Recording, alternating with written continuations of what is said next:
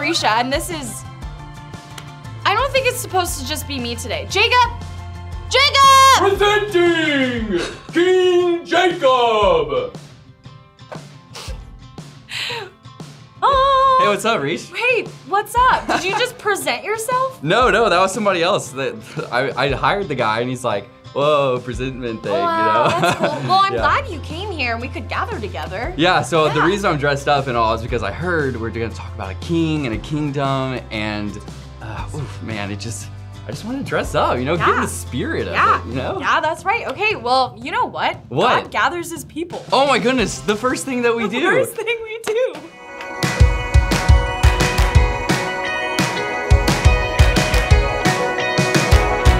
Who gathers his people?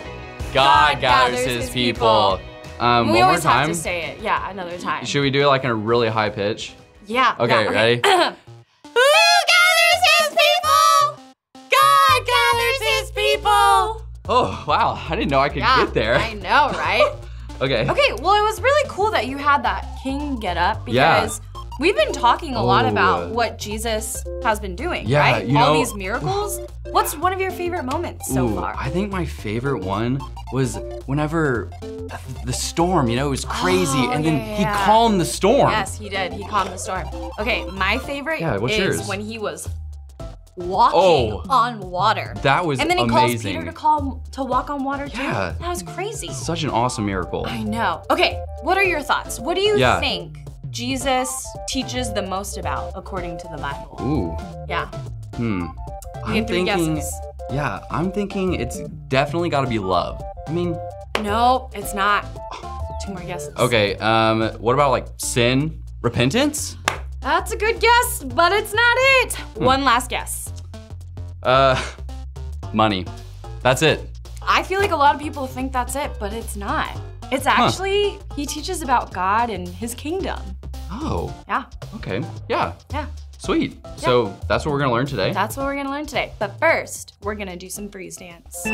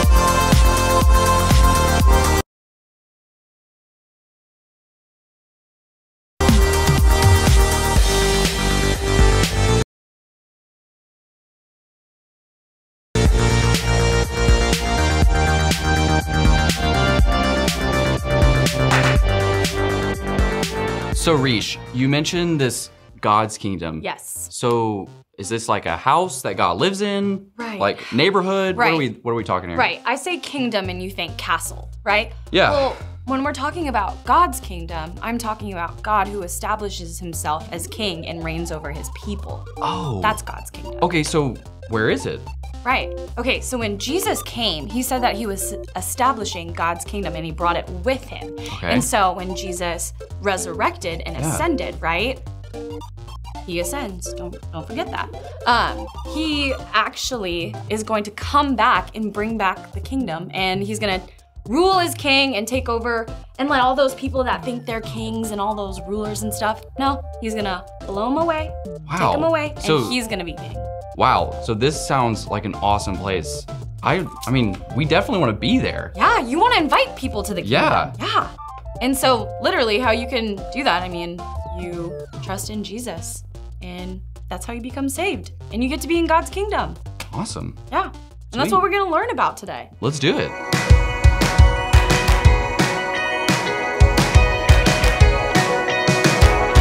Okay, so why don't we pray and then jump into today's lesson? Yeah, that sounds great. Pray with me, guys. Dear Lord, thank you for gathering us here today, and we just pray for Amy as she speaks your word, and help us listen, help us understand, and help us just learn more about you and your kingdom and how we can be a part of it and lead others to it. So Lord, we pray these things in your name. Amen. Amen. Okay, take it away, Amy. Yeah, go for it, Amy. Woo!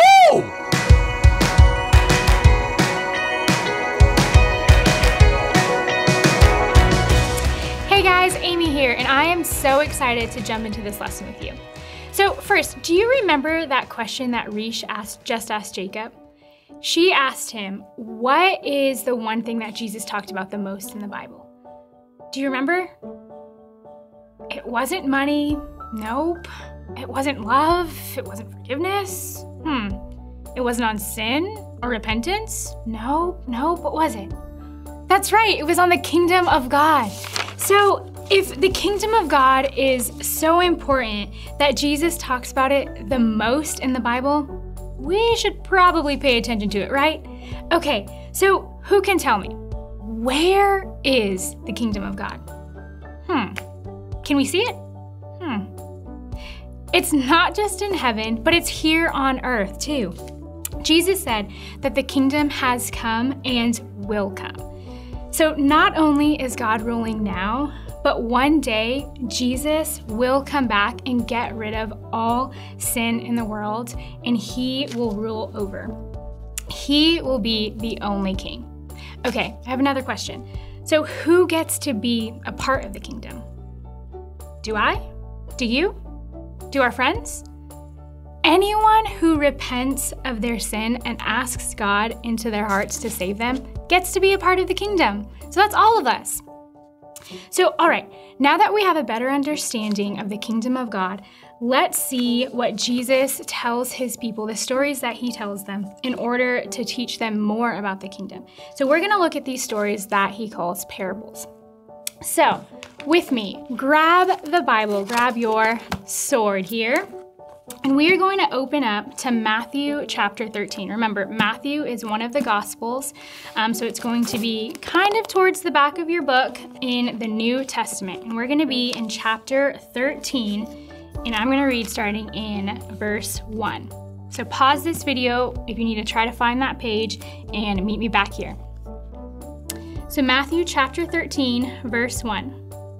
That same day, Jesus went out of the house and sat beside the sea, and great crowds gathered about him, so that he got into a boat and sat down, and the whole crowd stood on the beach. Ooh. Oh man, why are we getting this boat together?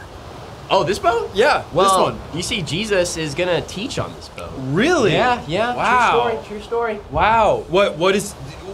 Wait, he's teaching on, why is he teaching on the boat? Oh, good question.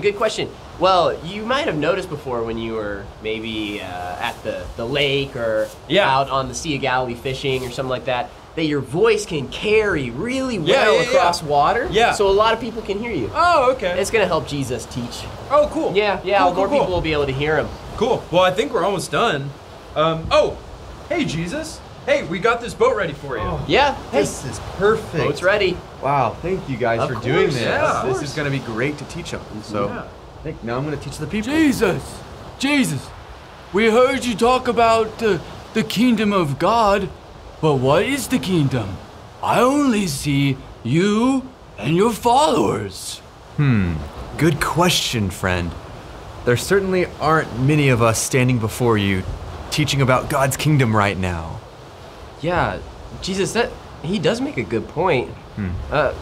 There's only like 12 of us disciples and just a handful of other people following you. That doesn't seem like a kingdom. Yeah. Great point. Well, let me tell you a story. Friend, tell me, what is the smallest seed in this region? A peach seed? Well, not quite a peach seed. It's actually the mustard seed. You see, the mustard seed is the smallest of all seeds, but when it is planted, it grows. When it has grown, it is larger than all the garden plants and it becomes a tree, so that the birds of the air come and make nests in its branches. Okay, hold on a second. Jesus is supposed to be teaching us about the kingdom, right? So why is he talking about gardening? Well, that is a great question. So the parables might seem like some random stories that Jesus is telling us, but they're actually teaching us about other things.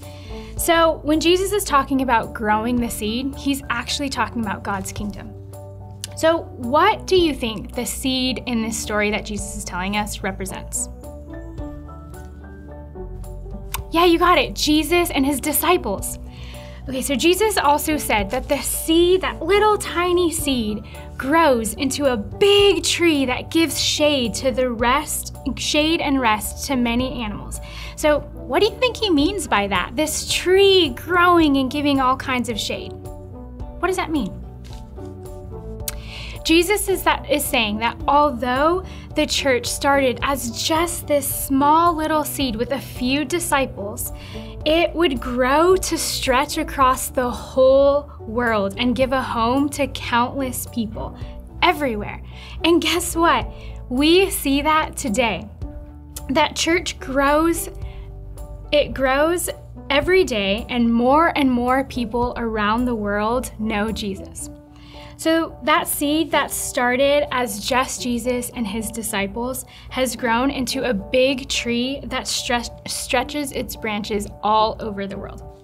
Okay, so let's keep on going and see how it's growing.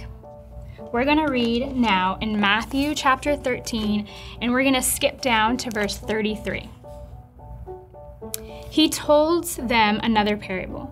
The kingdom of heaven is like leaven that a woman took and hid in 3 measures of flour till it was all leavened.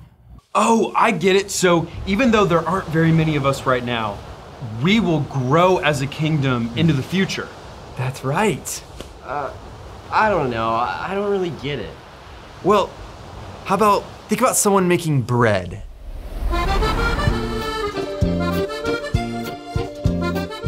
Oh, what a beautiful morning in the south of France. Jacques, it is time to open the bread shop. Oh, okay, what can I do, Gaston? We must start with the ingredients. Get me the flour. The flour! Put in the bowl, Go. Thank you. Uh-huh. We need water. Oh, mademoiselle. Thank you.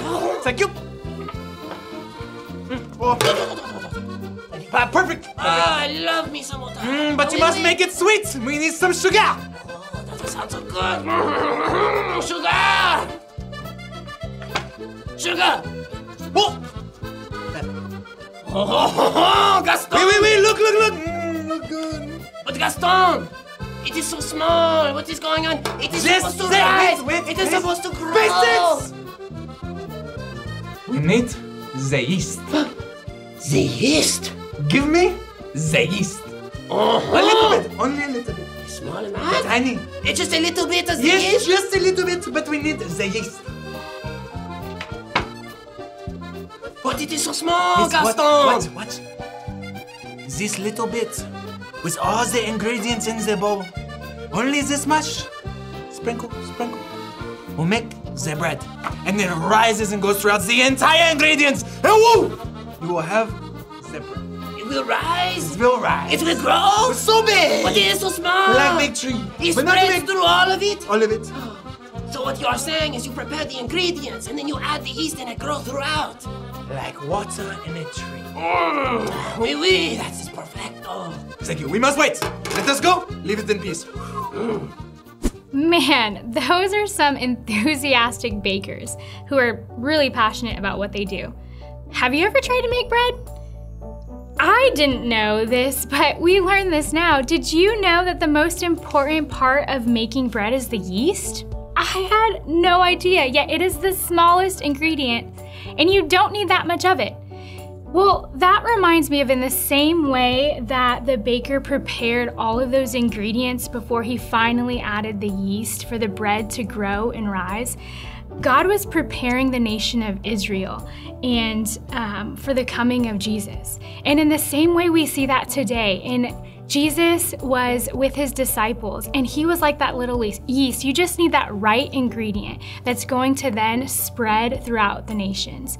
And So we see the way Jesus' word and his truth and his love and how he is starting his kingdom spread through his disciples and is spreading throughout the nation with us today and even still with other people. So let's continue to read 2 more stories that talks about the kingdom of God. So now we're going to jump still in Matthew 13 down to verse 44. The kingdom of heaven is like treasure hidden in a field, which a man found and covered up. Then in his joy, he goes and sells all that he has and buys that field. Again, the kingdom of heaven is like a merchant in search of fine pearls, who on finding one pearl of great value went and sold all that he had and bought it. Okay, Jesus, I think I'm finally understanding. So you're saying that even though there's not very many of us right now, just a couple Israelites and you, it's gonna grow and spread across the whole world even? Very good. I get it. So, wait, Jesus, is there any other stories you can tell us about your kingdom? Well, I do have a couple of more stories. The first is about a man who found a treasure in a field. Oh, I love my son David. He's the best. Oh, whoa! Oh, what was that? Oh, there's something right here. What is this? What? There's something buried. What is this? Is that a treasure? This is a treasure. I was just walking along and there's treasure. Oh, there's so much treasure here. I cannot believe I just stumbled upon this in this field. Oh man, this field is so valuable. I must sell everything. This treasure is worth more than anything else. So, our friend found a very valuable treasure in a field. What should he do? I think he should do anything he can to get that treasure. Yeah, he should buy the field if he has to. Well, but the field will cost him everything he has in order to buy it. Well, yeah, but then he'll have an even greater treasure. That's right. Don't you get what I'm saying now? I gotta be honest, Jesus. I'm still a little confused. That's okay. Let's try one more story then. Oh, what a wonderful day in the market. Pearl shopping. Wait, Jesus, who is this man? Well, this man is a merchant. He goes around looking for the best and finest pearls. Why don't we see what he does? Let's see what we have today. Too small. Too yellow. Got some cracks in it. Oh my goodness! This is beautiful! This is the best day ever! Miss, how much is this? Oh, yes, that one? That's the price. I'm afraid it's very expensive. I will sell everything. My livestock, my house, my fence, my flowers. I'll sell it all. I'll give you it all. I'll give you everything I have. This is the most amazing, beautiful, wonderful, unbelievable pearl I've ever seen. Ever. I got it. I'll give you everything. Wow, both of these men seem really excited. Why are they so happy? Well, they both found the treasure that they were looking for and everything that was better than anything else that they had ever seen. What are they willing to give up in order to get their treasures? That's right, everything they have, their house, their food, their everything. What does that treasure represent in those stories? Do you remember? Yes, God's kingdom. So what should we be willing to give up in order to gain access to the treasure of God's kingdom? That's right, we should also be willing to give up everything. So what does it look like to give up everything for God's kingdom? Well, that looks like knowing and trusting in God no matter what our circumstances look like, and be willing to love Him and obey Him and trust that He is good and that He desires good for us, and just resting and knowing who He is and what He's done for us, and knowing that I'm a sinner and we are all sinners in need of a Savior and to be saved by Jesus, and trusting that Jesus died for us and died for our sins, and accepting Him into our hearts. then what does God say? That we are accepted and invited into his kingdom. So if you have questions about what that looks like and how you can be a part of his kingdom, ask us, ask your parents, ask us here at the Prdx Church, and we would love to talk to you about it. It has been such a joy to learn all about God's kingdom with you guys today. Can't wait to see you guys next week.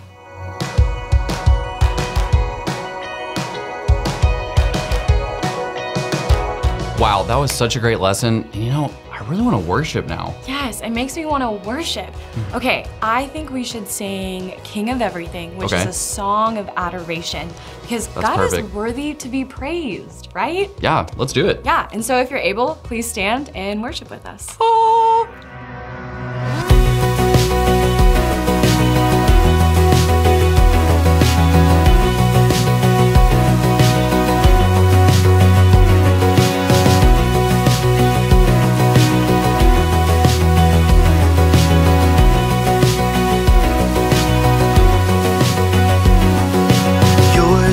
The greatness, yours is the power, yours is the victory.